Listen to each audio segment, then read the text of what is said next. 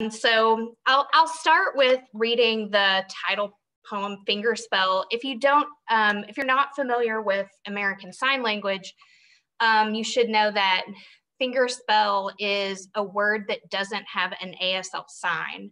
And for our family, we learned sign in the context of our daughter who was born with Down syndrome, and knowing that she was going to have language delays, and the doctors telling us that we should learn sign as a family. And it was this special time for us, I think, because at least for me, coming at language as an embodied thing and gestural, it really changed my approach to language.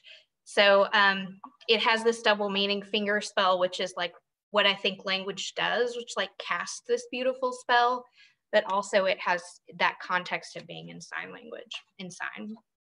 So this is finger spell. The sign for shoes, not a finger spell. I hear a plane, my hand takes off obliquely. The shore attached to the water. Tall trees beyond the road, their roots beyond my elbow. I sign spring. When no one is looking, clouds. The rain deciding who. Cells alone with silence and books of time stacked beside gestures of opening books. The city beyond, walking up staircases, inside a room where no one is sitting. It's evening. We take off our shoes. I show you a video of murmuring starlings and wonder where they learned to say the world that way. What same night darkness was giving way inside them.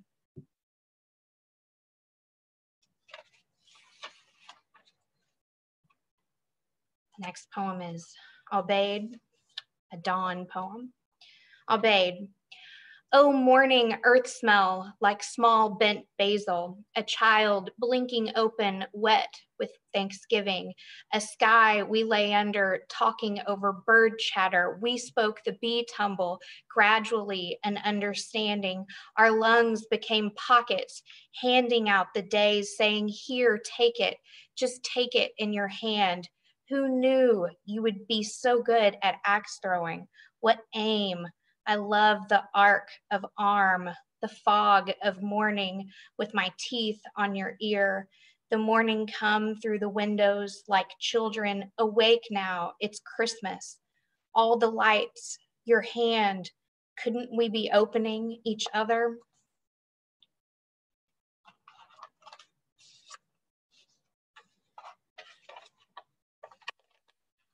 The next poem is called Ratios, Golden or Otherwise. The ideal of symmetry is confirmed in the body. Look at my arms, always matching, or lungs, or temples, or eyes, or any organ in twos. These breasts are heavy with suggestion, full of confirmation bias. I might be the most imperfect vehicle for reasoning, even though I know bold is the body who bases her assumptions on ratios, golden or otherwise. Love, I've lost the ability to navigate a winter from a hallway, a summer from a road.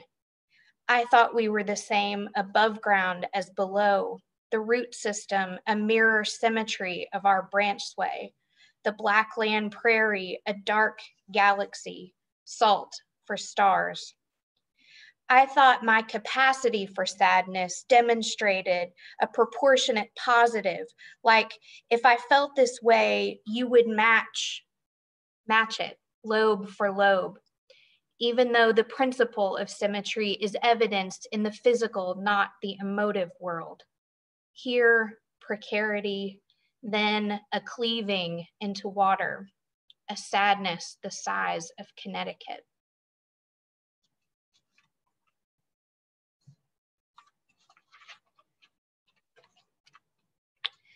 The next poem is called Spectrum. Tonight, I'm the loneliest I've ever been. It's been a week since our conversation, if you can call it that, about snow. how it must be cleared quickly, no matter how we feel about going out. Today, I saw myself in screens reflected in their dark glass, spectral like an idea when really I wanted to be bloody. They told me to write you without emotion. They said, tell him explicitly what you need. What came out? Concentrate all your energy at the rims of our openings. Paragraphs like marriages begin in certainty and end in spectacle. Part metal, part bird.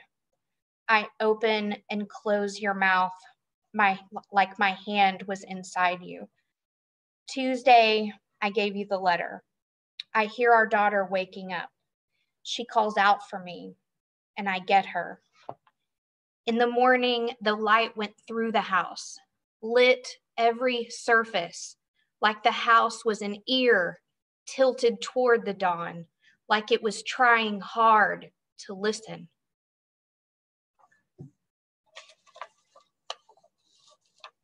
And then the last poem I'll read is Zenith. It's the last poem in the book, and they're all in alphabetical order, which came a little later, if you ask Diane. I started even after we knew it was going to be published. It was taking shape for me like a dictionary, like a spell book, and that's when the alphabetizing came in for me. So this is Zenith. You could tell I'd been drinking from the way I tasted, my body a reverse front range, recognizable for miles like the Mariana Trench.